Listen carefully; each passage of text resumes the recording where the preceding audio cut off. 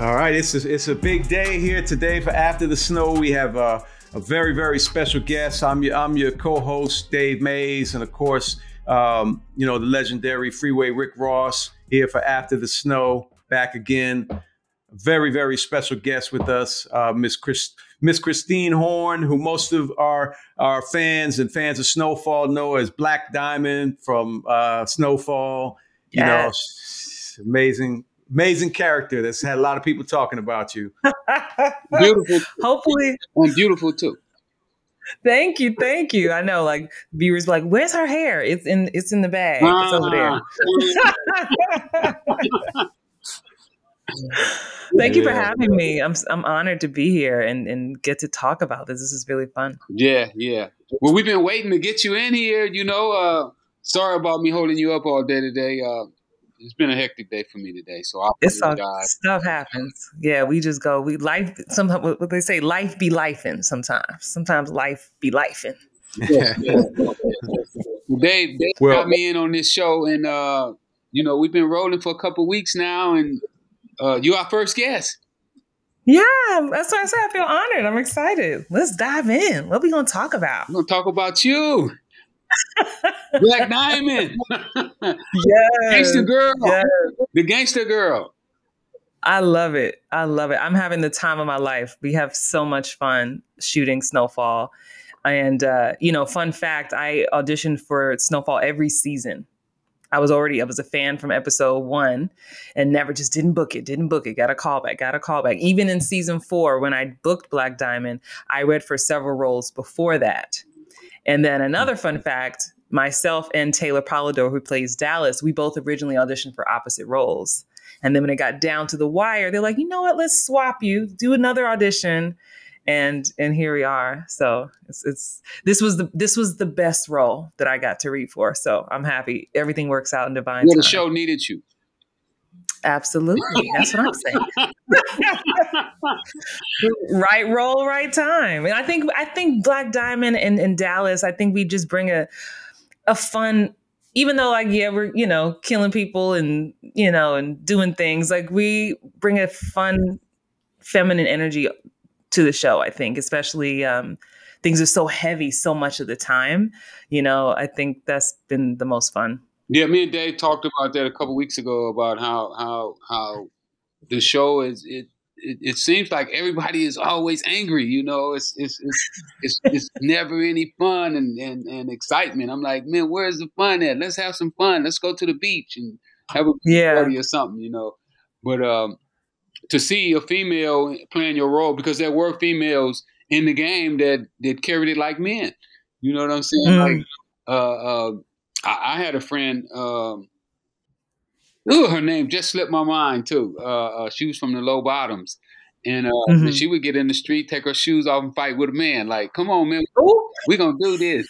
Stacy, that's her name. Stacy. Come on, Stacy. Yes, Stacy would take her shoes off, man. And she'd be like, come on, you got a problem with me? We're going to handle it like men. So I had women to carry their own weight, and don't take no stuff off no men. So listen, don't be surprised if season 6 you see my shoes come off. You gonna know where it came from. Shout out to Stacy. It looks like y'all done took y'all shoes off already because your boy done went crazy. And hey, the no holds bars. He don't care who you are. Auntie, uncle. Nope. Listen, he told on Louie, I would kill you 10 times over to get my money. Right. I kept watching that finale. You read the script, but when you see it all come together, I said, say what now? So listen, I'm just happy we're still alive. The season 5 ended. We are still alive. Yeah. Come looking good. Right. You guys That's all we can say. Closed out strong. Did you have anyone that work with you on your character to give you those kind of stories like Rick just mentioned, or any reference points for what women were like at that time? Well, for me, I did my own research of just the time. I went back and watched some older movies, but also one of the writers, Janine Daniels, who brought these characters to the show, told us just about some of these women and how they lived almost these double lives. We imagine them being they used to be nurses or have their nursing, work at at a doctor's office that wasn't making enough money. And I just started to really just do my own character building work. Like, what would it be like to be in this time? You have kids, you got responsibility, you need this paper, stuff is popping off. And so I just kind of stepped into it just with a kind of a mix of just things that I've seen growing up in New York, seeing what happens in LA, and just put that together to create Black Diamond. I mean, even during my audition process, she was just very clear to me, I just felt her. And I also tapped into that part of me that's like, will pop off, but that can also be maternal, but this is just business. And clearly it worked, Yeah. Hey, Rick, did you know any actual female kind of hit women or assassin type who were really heavy into the murder game, let's say? Well, in LA, we really didn't have necessarily what you call assassins, where people would just go out and get paid to kill anybody. It wasn't really like that. But, we had women that would kill you if you crossed them or you got in, if you got in a mix the wrong way, they would take care of their business. I know they would rob, if their gang was robbing, they would be robbers. But I don't think in LA the straight assassin thing was really like something that was really going on during our time. With the gangs, even though they got the gangs and stuff, there's not really shot callers and people who really like, dominate the situation. It's like everybody is kind of like a free fall. Like, I'm my own boss. I do what I want to do. I might roll with you, but then I might not roll with you. That kind of situation was more like what the LA scene is like. It's not really nobody that's really focus on that. That's like, oh, you want somebody assassinated, you call Black Diamond. No, we didn't have that in LA per se, but you might have somebody in your crew that they take care of their business if necessary. Got it. And I think that's kind of how y'all did it in this last scenes with Franklin after you guys have made your truce. Yeah, I was scared for you now. I was scared for you guys going to that one, man.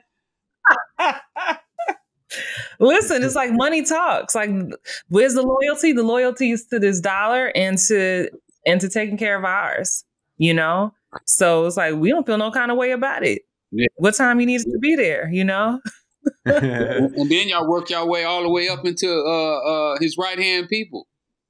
Mm-hmm. Right. That really excited me this season. Even with the first episode, we read the script.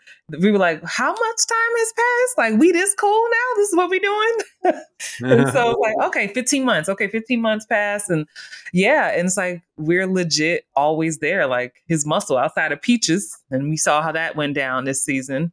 And we are in the crack at next season. So that means y'all gonna be when he takes the power back. Because I know he got to get the power back from Louie. Louie can't keep the power. But Louie don't play either, though, now. At all. And we got to see a lot of that this season.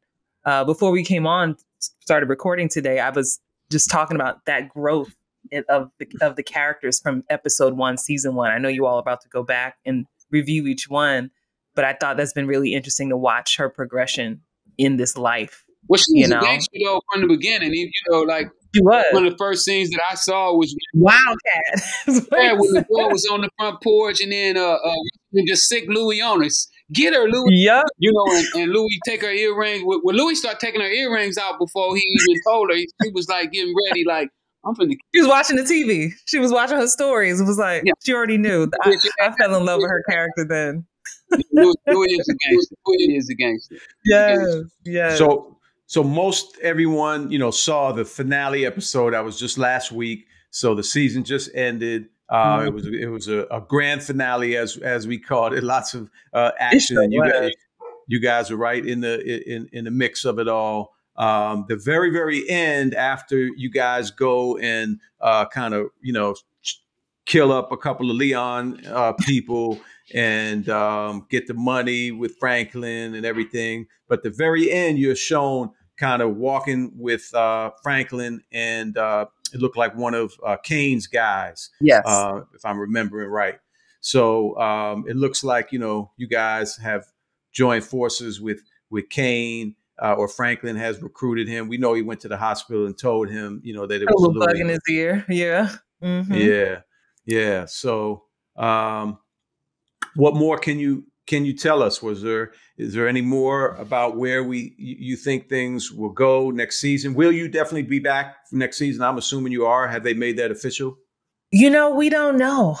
We don't know yet. That's what's the honest truth. I'm sure at this moment our showrunner Dave Andron is brainstorming some amazing things for next season. But what I do know for sure is we'll see more. We got to see more Kane.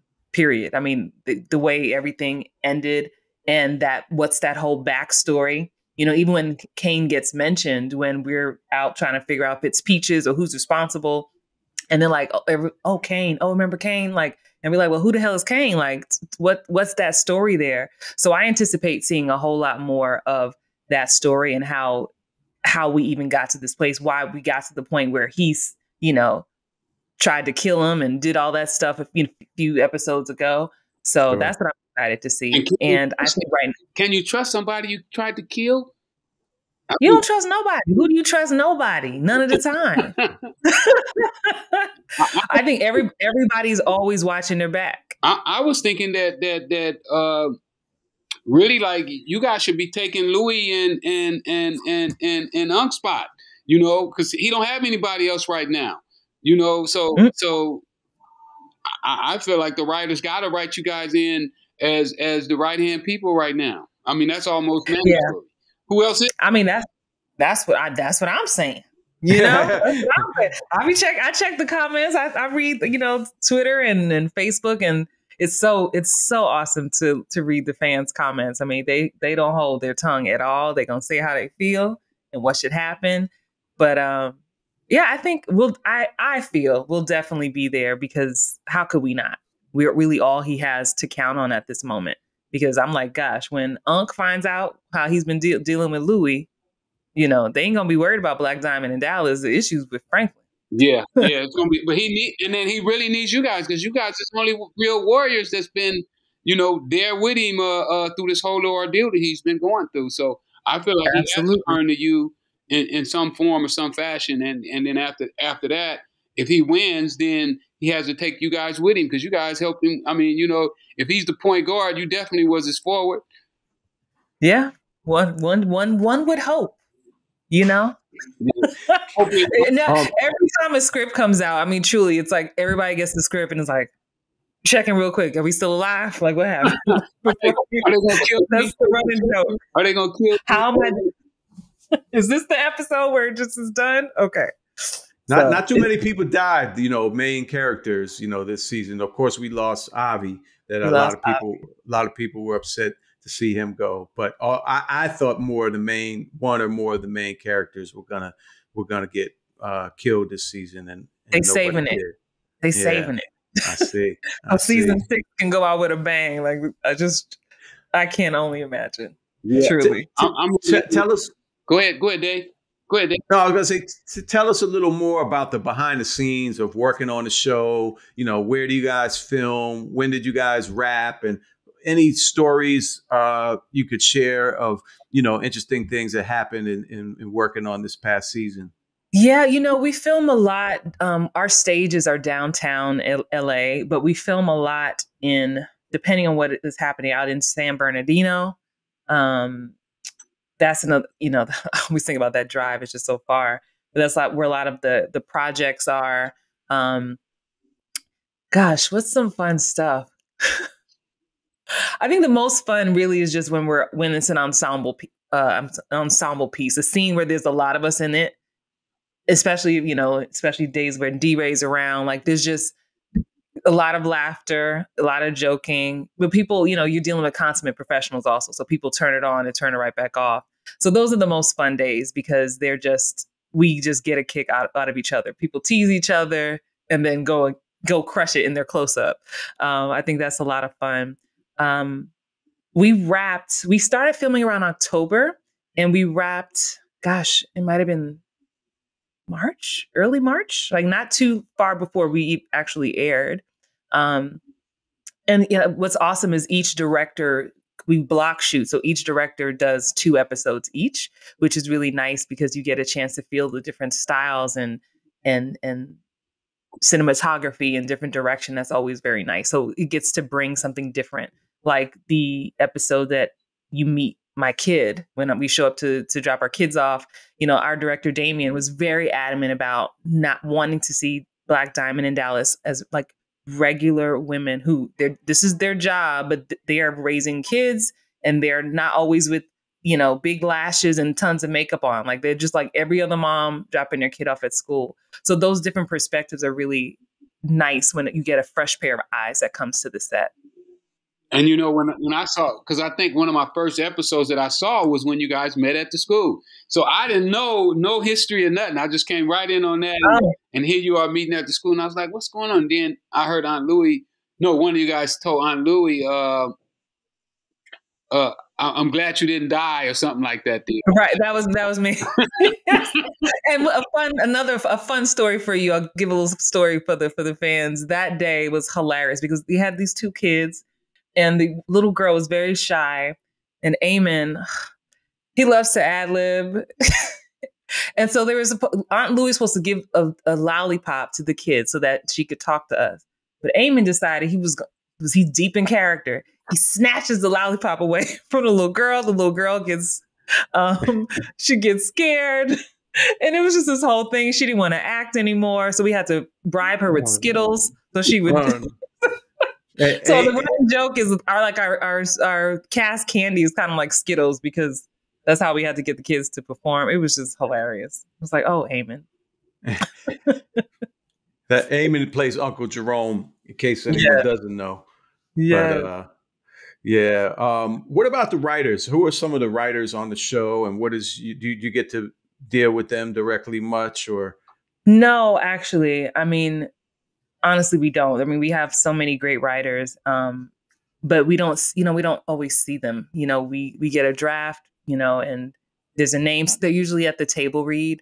But there's, you have our showrunner, Dave Andron, does a lot of the writing, but there's so many guest writers also.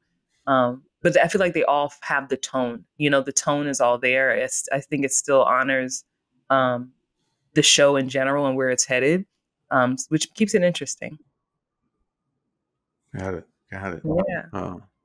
I wanted to ask you a little bit about, how much you are familiar with Rick's story, and, how much did you know about that going into being a part of Snowfall?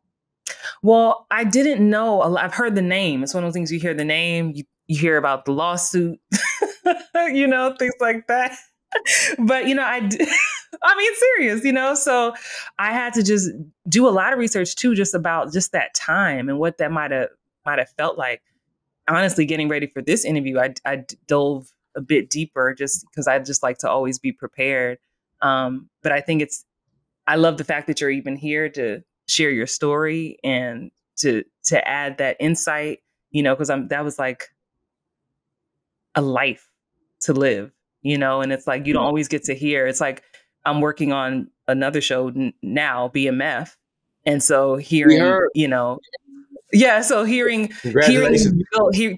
these real life stories and then getting to get some of that from the horse's mouth, so to speak, is huge. That's why I'm really excited about this series you're doing and all the other stuff you're doing with Breakbeat also. Yeah. Thank you. Yes. Well, yeah, I did live an interesting life, and I am lucky to be here talking to you because if the government would have had their way, I would have still been in prison or, and that's really, from the drug game, that's one of the lucky sides is going to prison because a lot of my friends that I was in the game with died along the way. Yeah. This process. Yeah. So, and congratulations on the Big Meats. What you going to be doing on the Big Meats show? I am playing a new character. Her name is Mabel. And she's a friend of the family until she won't be. That's all I can say. Okay. That's all I can say. So y'all can look out for that. Yeah. You guys are filming that in Atlanta? Atlanta, yeah. They film in Atlanta and Detroit. My character hasn't had to go to Detroit, but they go back and forth a lot. Yeah. Oh, okay. So that's nice getting to go back to my second home, ATL. So what are some of the other? So where you living in LA? I'm in LA now. Yeah, from the Bronx, New York. Lived in Atlanta for a while, and now I'm in LA just because, like I was telling Dave earlier, just more opportunity. You know, If you want to be if it wasn't in TV, LA is one of the places to be. It is, absolutely. And, you know, the weather's nice, so I'll take that too. So what are some of the other aspirations you have in this film business? Man, I love directing. I want to produce more. I also coach a lot of actors. So I teach actors who want to do what I do, how to do it. You know, I have a program called Book More TV, and that's all I teach, you know, so I believe in giving back. So I'm producing my first large conference this summer in Atlanta. I really enjoy teaching and giving back and helping people live their dreams. So I believe that plus my own career, like they just help each other out. So that people don't have to struggle as much as I did, you know, figuring out that all that trial and error. So yeah, just. What's the name of that conference and when is it so people can check it out? Oh, thank you for asking. The conference is called Booking Magnet Live. It's this summer, July 15th and 16th in Atlanta. So yeah, you connect with me online and all the information's there. So it's going to be 2 days of just being poured into by top coaches and experts and casting directors, all that good stuff. Wow. So yeah. Sounds interesting. Mm-hmm. Yes. Oh, my social, actress Christine Horn. And I have another Instagram called Hollywood Bound Actors. That's the name of my company. So anybody who's listening who's Hollywood bound and wants some tips on how to break in, they can absolutely follow my page for that. Last question. Since this is Breakbeat, you know, Breakbeat is the authentically hip hop podcast network. Okay, so everything is hip hop. It's, you know, hip hop as a way of life, a way of thinking. Did you grow up listening to hip hop? Who are some of your favorite hip hop artists? You know, do you still listen to hip hop? Yes. Especially growing up in the Bronx, I used to love. I feel like I'm dating myself, but it's okay. I used to love Big Daddy Kane, Salt and Pepper, Father MC. Oh man, Tupac, of course. Gosh. There were so many. It was like the soundtrack of my life. You know, of course, you remember Brown Sugar, you know, with Tay Diggs and I Latham. Like that movie's really special to me because that was me in the 70s, you know, growing up. So it's just always a part of me. Yeah. I love any artist that really was good at telling a good story in their tone. Because I'm a singer also, I'm really tapped into tones and how it connects and feels in my body. So yeah, those are the people I've always been drawn to, people who tell a good story. You do it all. You do it all. You know, got to.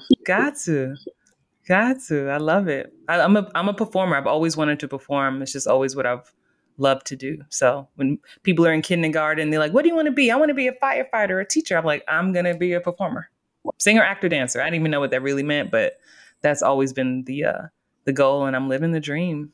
It's not always easy, but I love it. Yeah. Congratulations. Thank you. Thank you so much. Yeah. Thank you so much for coming on and joining After the Snow. And hopefully, like I mentioned, maybe we'll have you back either on this show, because we're going to be doing this, you know, keep this going, or some of the other shows on Breakbeat. Definitely, you know, want to stay in the mix with you because we love what you're doing, and can't wait to see you in BMF. Yes. Excited about that. When is that? You know when that new season is slated to come out? I'm hearing in the fall, perhaps September, but I don't have an exact date. We're still filming. Okay. We'll be filming until July. So great. Yeah. So I'm excited. Thank you for having me. I've been so inspired just by being here today and hearing all the stuff you're working on. And it's just like, you know, sometimes you can feel like you're doing too much, and then you talk to somebody who's doing more and be like, hey, okay, I'm not alone. And proximity is power. So I appreciate that. Thank you. Definitely. We look forward to love one day. Yes.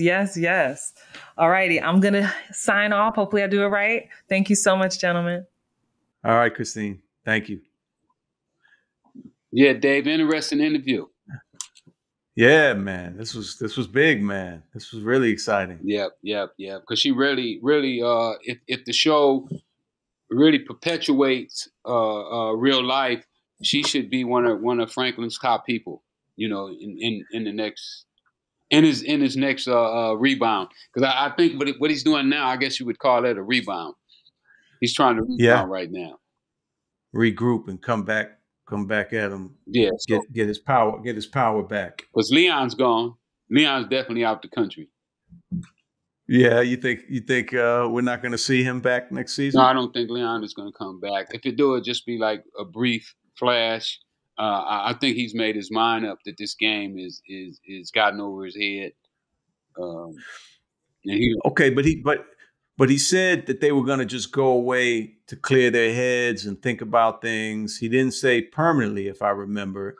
And I'm kind of wondering, like, since he's become so kind of socially conscious this season and really concerned about what's going on with the people and the community, is he going to want to come back and try to do something to make a difference, even if he's not back in the game, the same way that he's been with Franklin?